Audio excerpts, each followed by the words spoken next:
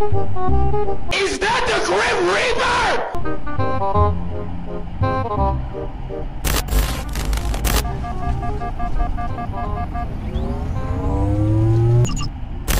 Boy oh boy am I excited. We are about to be 100% legal as far as the bike's concerned. As far as I go, I'm still not sure. It's a windy boy today. But basically, there's a big long story. When I got this bike, I had a ton of issues getting it registered and legal. And today we're gonna fix all of that. Finally. But first, I'm really hungry. I have not eaten yet today and I'm starving. So we gotta go get a sandwich. Big sandwich guy.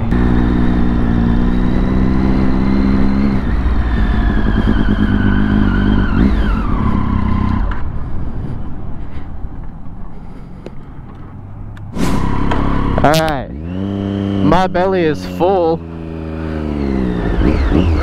On to the tag agency.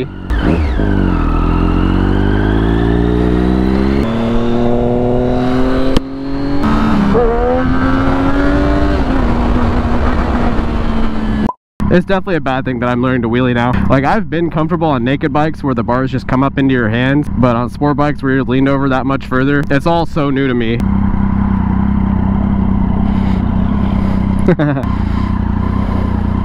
Okay, perfect. So I got the bike from a guy in Texas and he had the title and everything checked out. The VIN number matched the number on the title. I wasn't worried about that. The only issue was no one had actually gone and gotten the title updated in their name when they bought the bike. So it's still in the name of the original owner. So when I brought it back here to Oklahoma, the tag agency wouldn't issue the Oklahoma title to me in my name because I didn't buy it from the original owner. So I had to go and get a court order for an Oklahoma title for this bike. We're actually supposed to be looking for the tag agency now. I don't know where it's at. It's up here somewhere. I don't see it.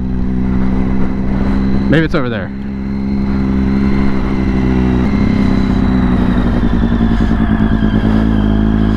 There it is. I see it.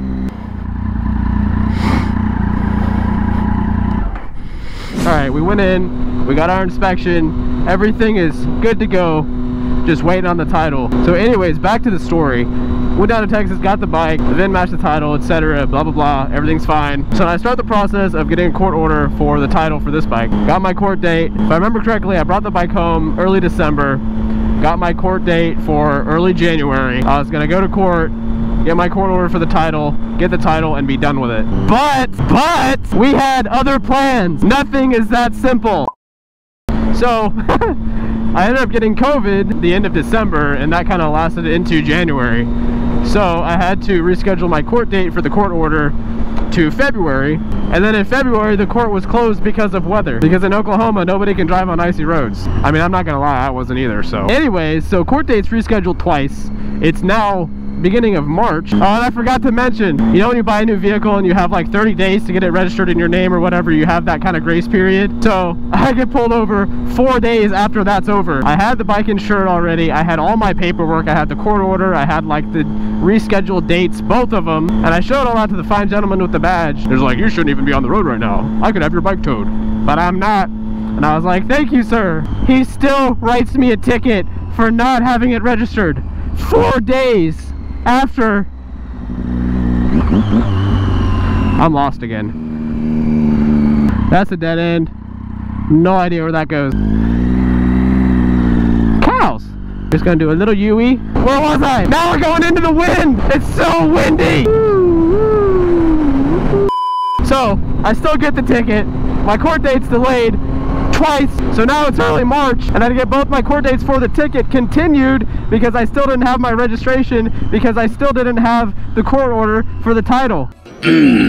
So yeah, so it's early March, I can finally make it to court, I get my court order, the judge looks at me for like 5 seconds, I'm like, hey, I bought a bike in Texas, he's like, okay, and he signs it. That was it. I waited like 2.5 months.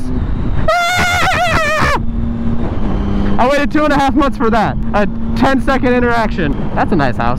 So I have my court order. I take it back to the tag agency. And also, in the middle of all this, we've moved. Remember that part. So I have my court order. I take it to the tag agency. They send it to the tax commission. And then it's like a week. And then the tax commission writes back and says the VIN number and my name on the court order isn't legible. And then I'd have to apply for a new one. What? So naturally I threw a huge fit not a huge fit. I was just like, hey, can I scan in a high resolution copy of the court order and send it to you so you can send it to the tax commission? I did that. Where am I? That's 169. That's the highway. How do I get there? I keep getting distracted. I'm sorry. I'm also getting heated now that I'm like recounting all of this again. Should I cut across? I really want to cut across. No. So anyways, my name is illegible apparently, or they can't read. I send my high-res copy of the court order to the tag agency. They send it to the tax commission. Another week goes by, and then the tax commission responds and says, there's a lien on the vehicle.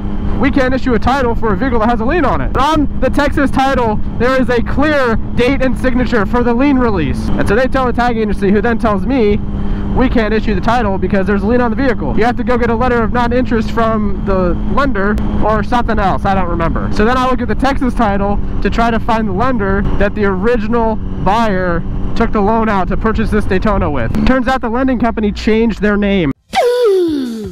So I find the lending company and I call them